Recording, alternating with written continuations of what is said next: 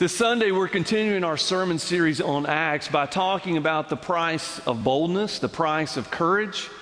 And just to recap, if you've missed some of the ones in the last few weeks, we're in the sermon series on the book of Acts, which is Luke part 2. So if you're familiar with the gospel according to Luke, the same writer wrote Acts, and it picks up right where Luke ends. And so you have Luke as kind of Luke 1, you have Acts as Luke 2. And it's what happened to the believers after Jesus was ascended into heaven. And it begins with that Jesus, the resurrected Christ, is with the disciples, and he's kind of giving them some instructions. And he's telling them, wait for the Holy Spirit. Don't do anything until the Holy Spirit comes. And so they mess up and get it right. For the first time ever, they actually do what he says. They understand, they wait.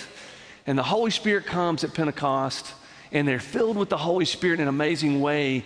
And they're given the ability to speak in the languages of all the people in the surrounding areas.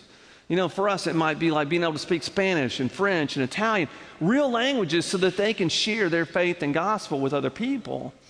And then they set about kind of getting organized for ministry because now they're empowered to share the gospel, even though they're in still a hostile place where they're persecuted.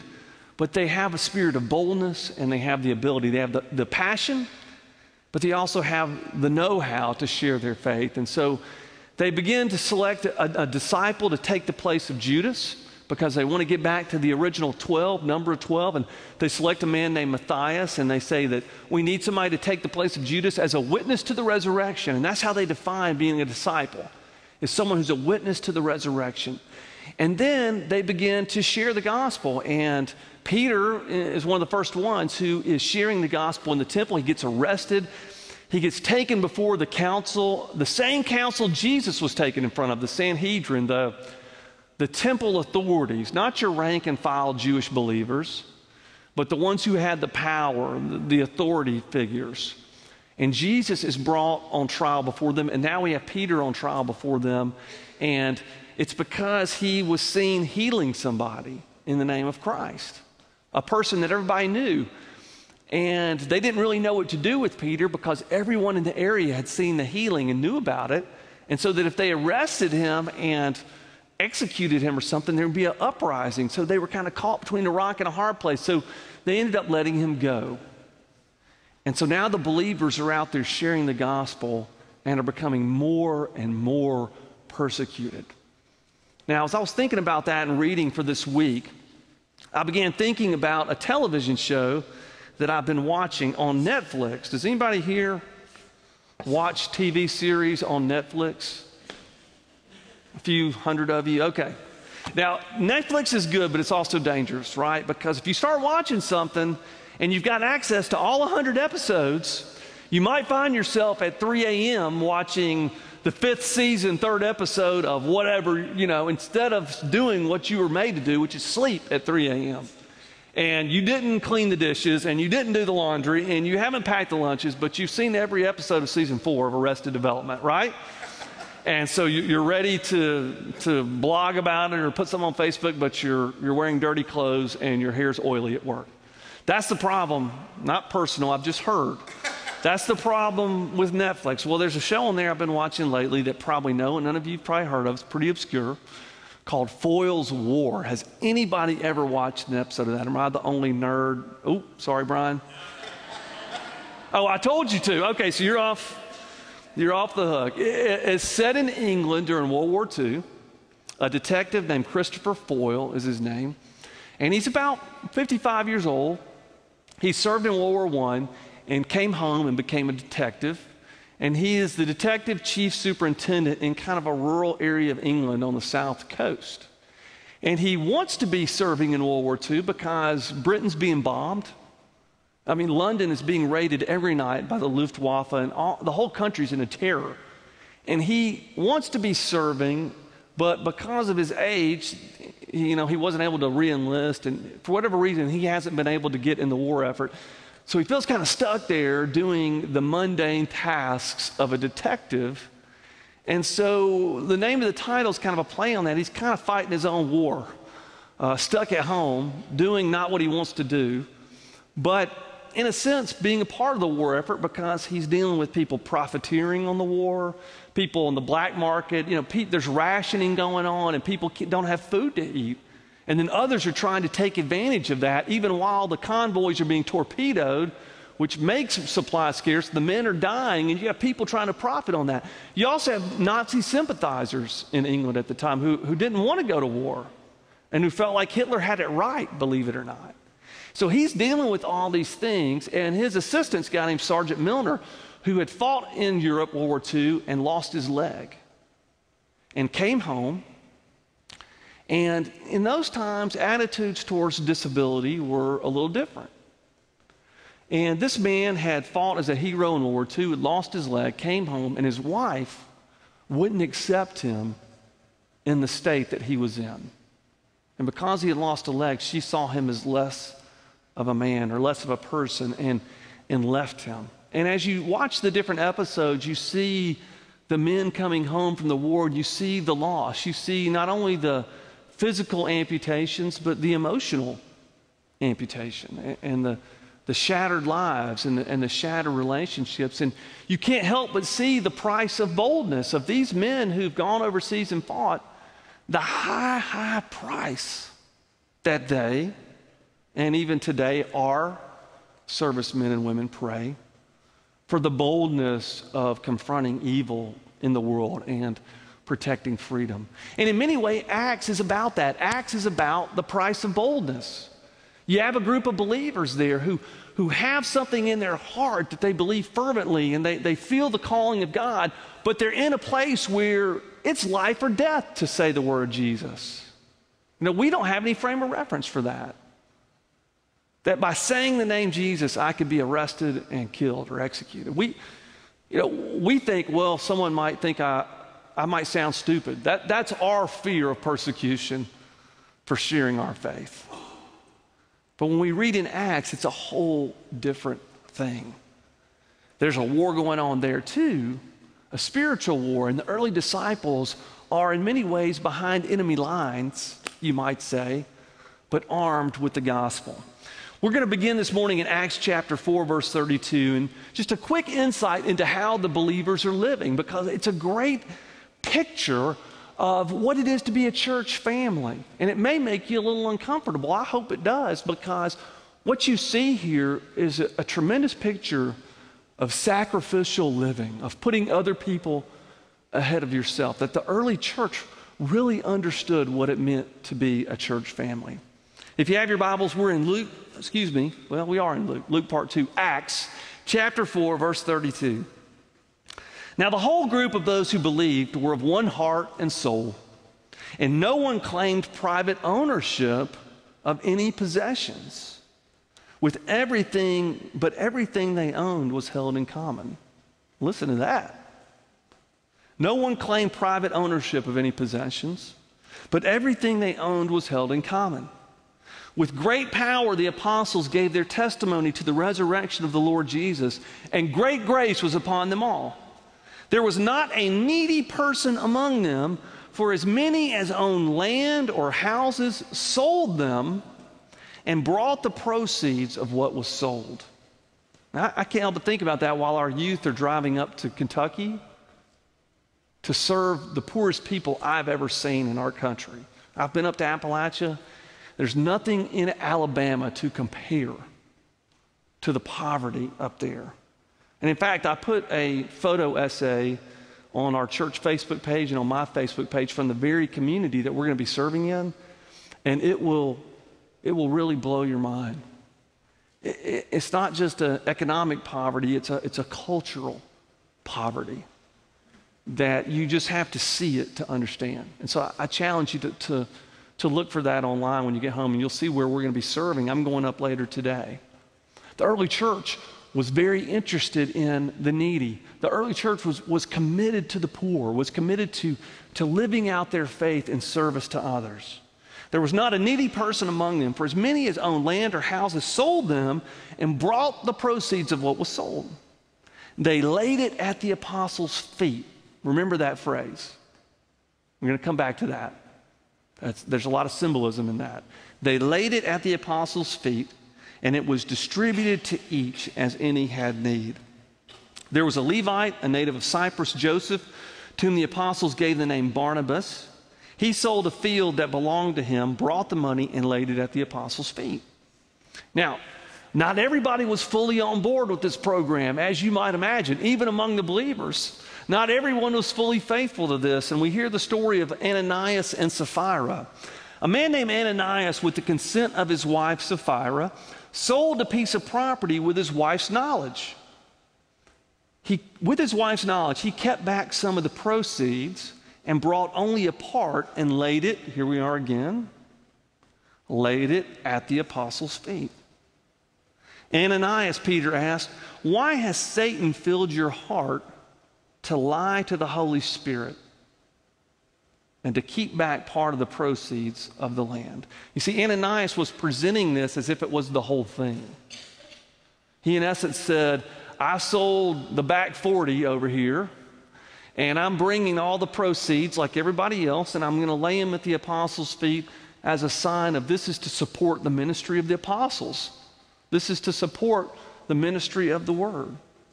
But Peter sees what's going on. Peter, maybe in his countenance, sees the duplicity and says, why has Satan filled your heart to lie to the Holy Spirit to keep back part of the proceeds of the land? I mean, while it remained unsold, was it not your own? You didn't have to sell it. And after it was sold, were not the proceeds at your full disposal? So how is it that you've contrived this deed in your heart? You did not lie to us, but to God. Now, when Ananias heard these words, he fell down right there and died. And a great fear seized all who heard of it. The young men came and wrapped up his body, and they carried him out and buried him. After an interval of about 3 hours, his wife showed up, not knowing what had just happened. And Peter said to her, tell me whether you and your husband sold the land for such and such a price. And she said, yeah, that was the price. That's what it was. And Peter said to her, how is it that you have agreed together, you and Ananias, to put the Spirit of the Lord to the test? Look, the feet of those who've buried your husband are even now at the door, and they'll carry you out too. And immediately she fell down at his feet and died. When the young men came in, they found her dead. So they carried her out and buried her beside her husband. And great fear seized the whole church and all who had heard of these things. So in the early church, there's this sense of mission that we're in this together. It's not every man, woman, and child for themselves. It's not, I got mine, you go get yours, and whatever happens to you happens, and whatever happens to me happens, and hey, that's on you, you're you. No, there's this sense that we're one in Christ. We're one body. That'd be like my left hand saying to my right hand who's cut and bleeding, hey, hand, you're on your own. And maybe I'm bleeding so bad out of this hand that I'm going to die, really. But this hand says, hey, that's not my problem. That's your problem. Not realizing that the whole thing's going to go down, that there's no left hand and right hand. There's just Wade. There's just one Wade. And the early church saw itself as one body that couldn't say, hey, I don't need you, because it did. And there was this overarching concern to provide for each other. Now, in our church, we do that with our Good Samaritan Fund and with the communion offerings we take up. And when a family in the church is in need, loses a job, financial, medical, whatever, we care for each other. And that's what that's about. That's where that comes from biblically. But Ananias and Sapphira, they wanted to look like they were living according to that. It wasn't that they weren't faithful. It was more than that they brought it as if it was the full thing. They wanted to look faithful without being faithful. They wanted to appear one way and be another, as if God doesn't know what we do with what we have. And Peter says, hey, you're not lying to me. You're lying to God. And the consequences are great. When I read that story, I realize that boldness has a price, but so does a lack of boldness. So does cowardice. So does duplicity. So does dishonesty. What I really learned is that everything has a price. Not doing the right thing has a price, even worse than doing the right thing when it's hard. And so they laid at the feet of the apostles, in essence, a lie. A lie. And so we pick up then in chapter 6 with this whole program that the early church has of caring for the widows, caring for the orphans, caring for the needy. Chapter 6. Now, during those days when the disciples were increasing in number, the Hellenists, which means the Christians that were from a Greek descent, not Jewish, but from a Greek or Roman descent, probably, they complained against the Hebrews, the Christians who were Jewish, because their widows were being neglected in the daily distribution of food. This is the first early church squabble, within the church, all right? This is the first, kind of argument, dispute, and the Jewish Christians are arguing with the Greek Christians saying, hey, the food that the widows get is more for the Jewish ones than for the Hellenists. It's not fair. This isn't being done right. So the 12 apostles called together the whole community of the disciples and said, it's not right that we should neglect the word of God to wait on tables. Now, this is a biblical joke, okay? This is what passes for stand-up in the Bible, okay? So just laugh a little bit, just so that you could say, yeah, the Bible has jokes in it. They're basically saying this big fight over this we're not supposed to be waiting tables. We're supposed to be preaching the word. So we can't spend our time figuring out who got how much rice and who got 3 pounds of beans and somebody got 2.5 pounds of beans. It's not right that we should neglect the word of God in order to wait on tables.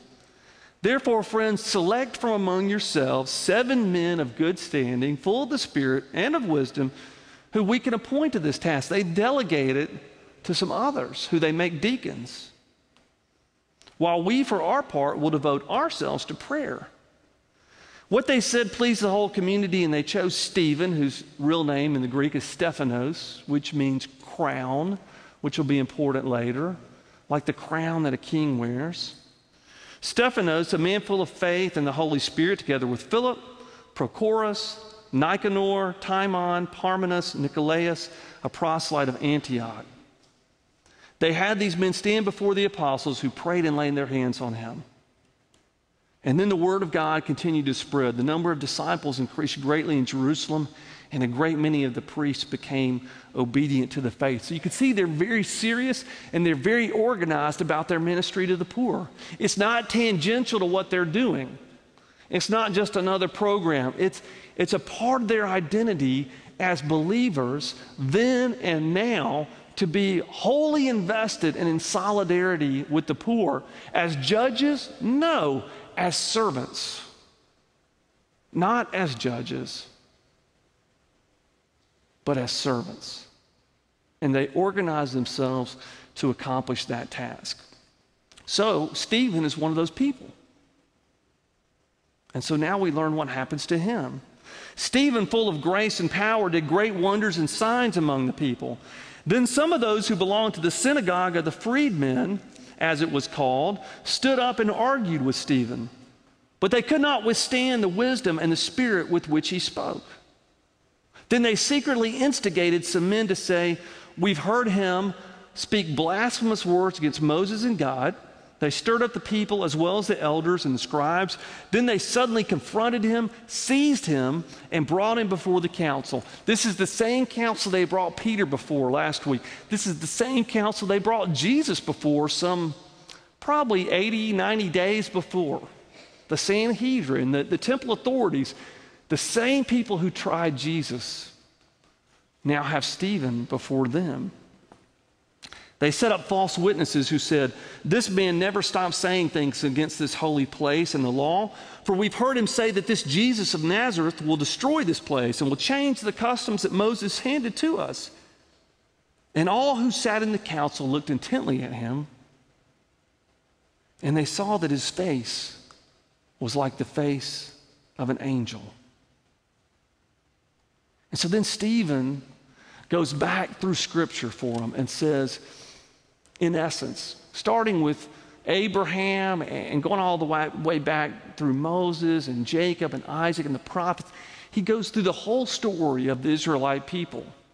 And he says, at every stop along the way, you got it wrong. At every opportunity, you turned your back on God. Every prophet that God gave you, you persecuted and rejected. At every point, you have failed to listen to the word of God. You have failed to see where God's trying to lead you. And here you are again doing the same thing. Verse 51, he says, you stiff-necked people, uncircumcised in heart and ears, you are forever opposing the Holy Spirit, just as your ancestors used to do. Which of the prophets did your ancestors not persecute? They killed those who foretold the coming of the righteous one, John the Baptist, and now you've become his betrayers and murderers. You are the ones that receive the law as ordained by angels, and yet you have not kept it. You know, Stephen here is the defender of the faith. Now he's a saint, Saint Stephen in the Catholic tradition.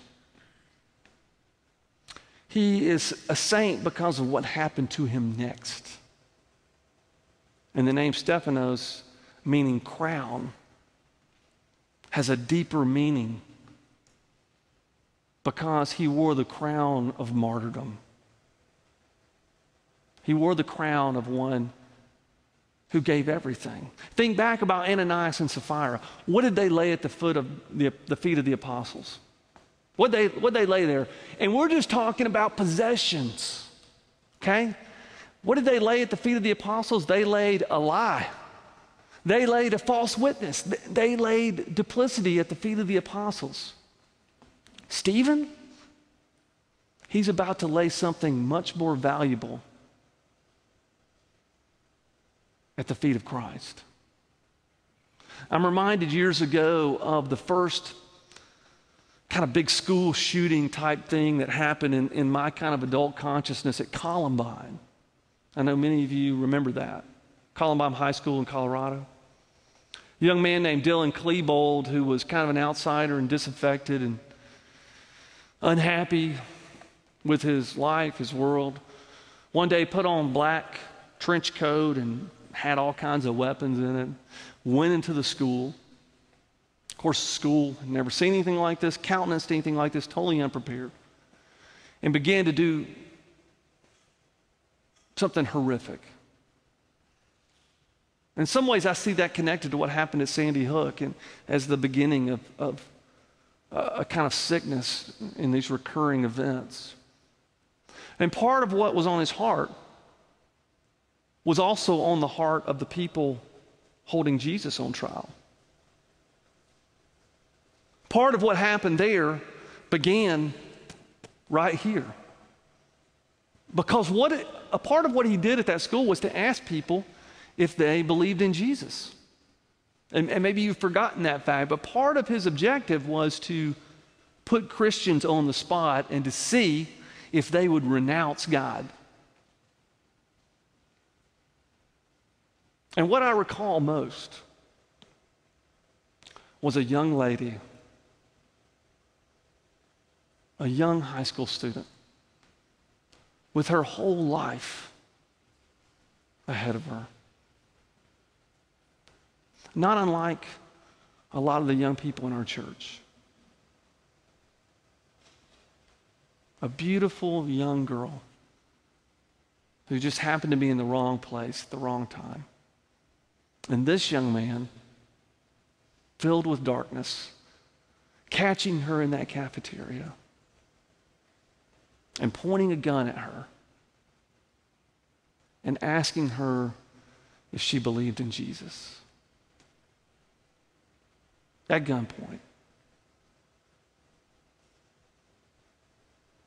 Let's talk about the price of boldness.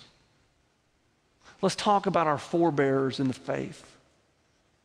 Let's talk about truth from the mouths of babes.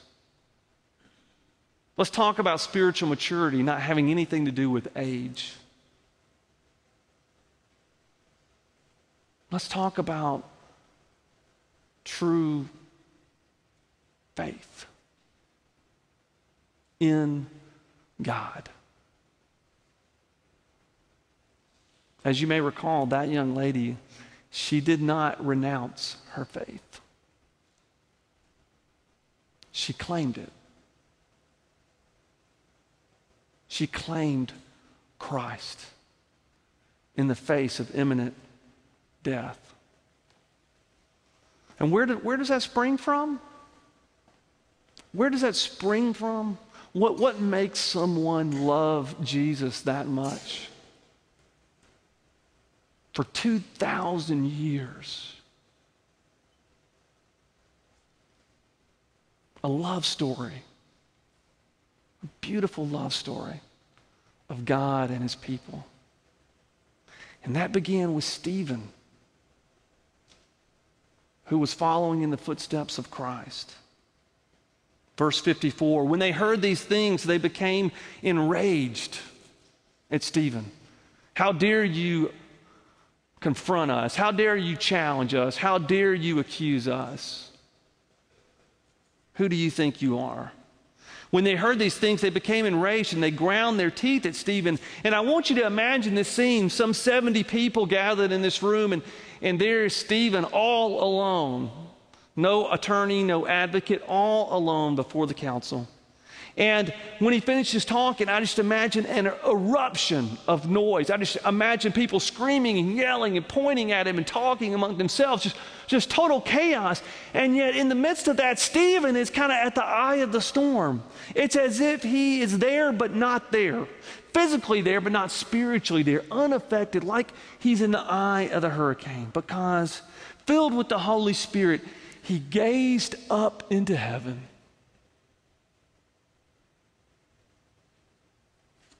And saw the glory of God.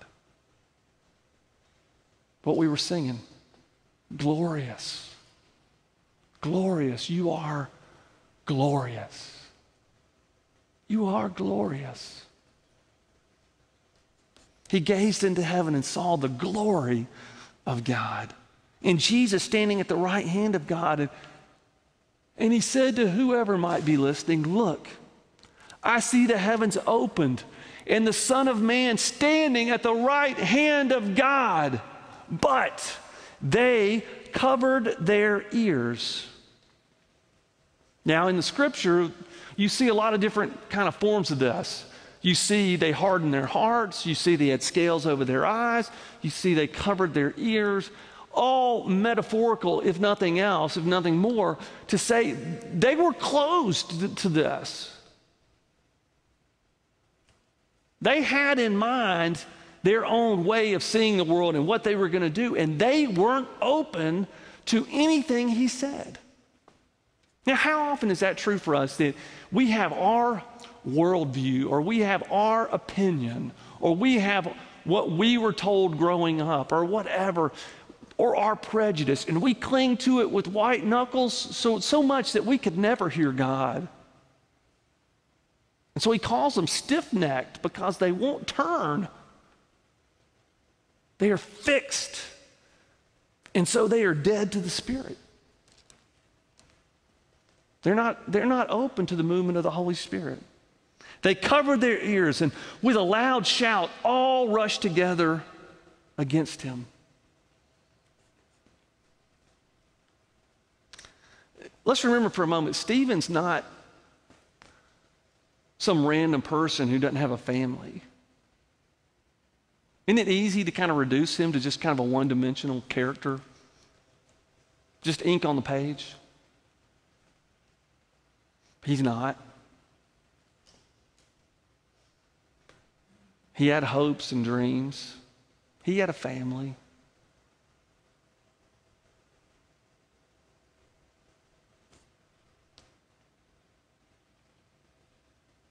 They dragged him out of the city, and they began to stone him, which means they took rocks, maybe the size of a grapefruit. They dragged him out of the city and began to stone him. And in that day, the people who had been witnesses against him were required to be the first ones. That was part of the custom. just as a way of proving that what you were saying was really true. If you were one of the people who testified against him, you had to pick up the first rocks.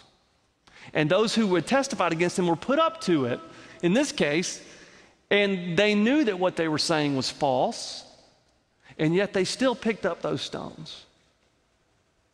Isn't it amazing the evil that we are capable of?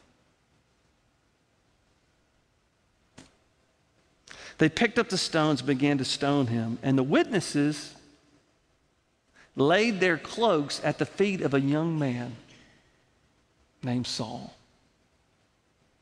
who you'll learn more about starting next week, who becomes Paul.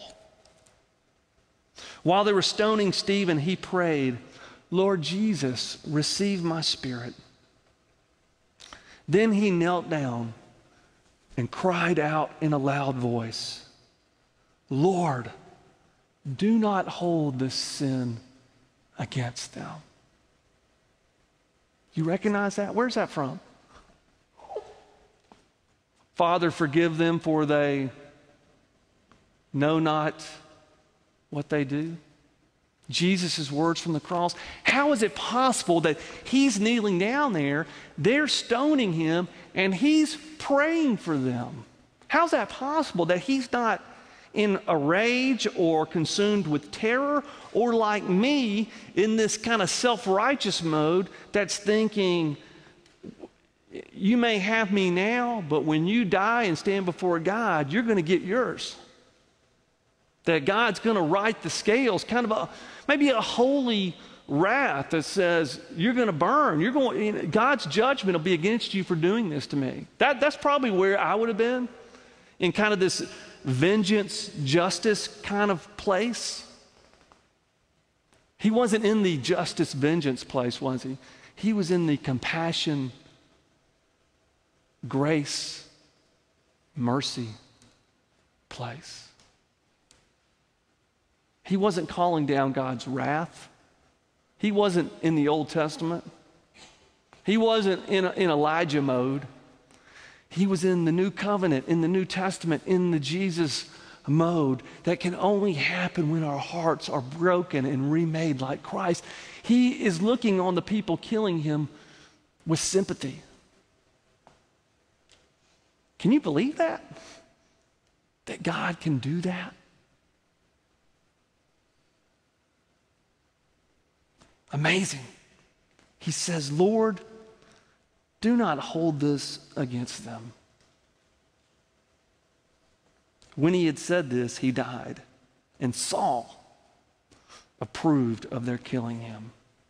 You know, those witnesses laid their cloaks down at the feet of Saul because he was probably the prosecutor of the case.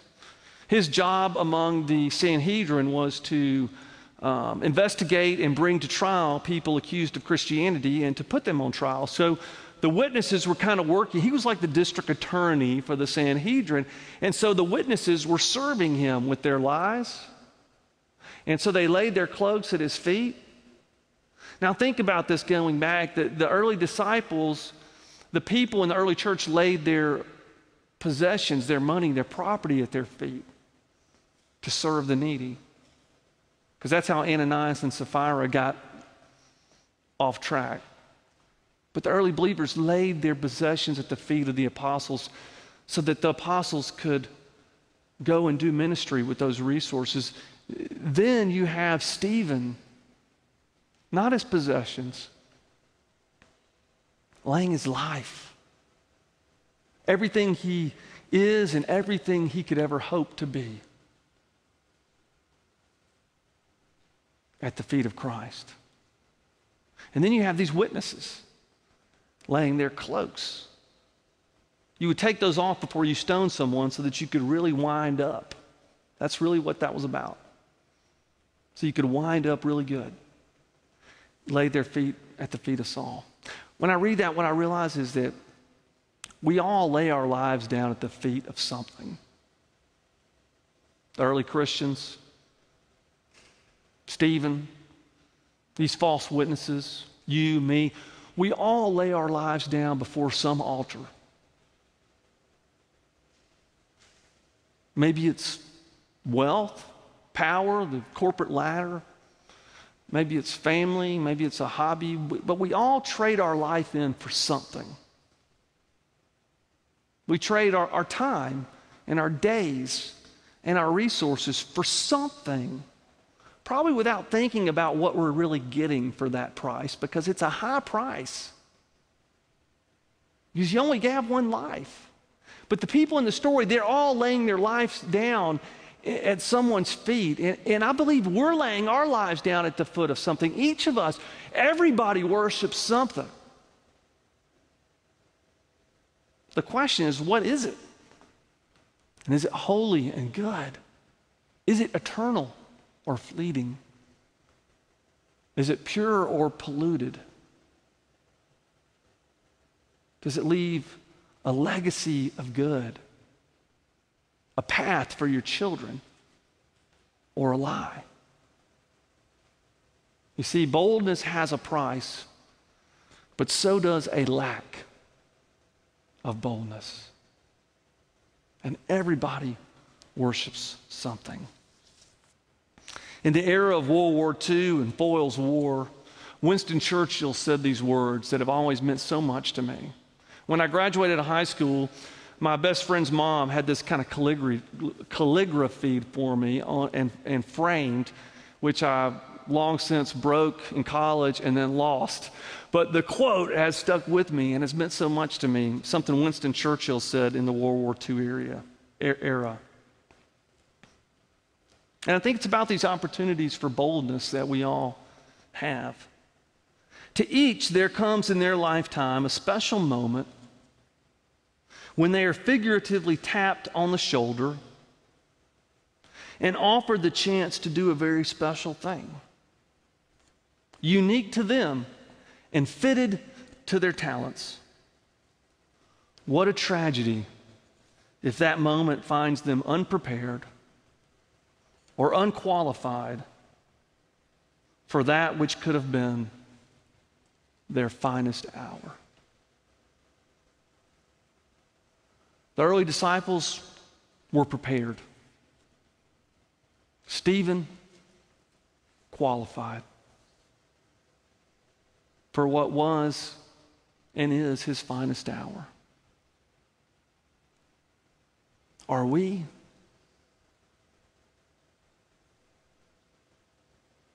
Are we prepared to be bold? Filled with the Spirit, clear-eyed on our objective, to the glory of Christ. Let us pray. Almighty God, we thank you for this time of worship and the blessing it is to be in your house. The blessing it is to come and celebrate your grace and your goodness.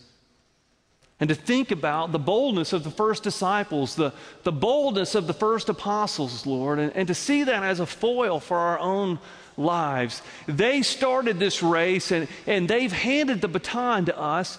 Have we dropped it, Lord? In this, our leg of the race to run, the race of faith, are we being faithful to our forebears? Are we running it faithfully, boldly? Are we running at all? Lord, may we search our hearts as we study Acts together, as we follow and are inspired by the faithfulness of the first disciples. For we ask it in Jesus' name. Amen.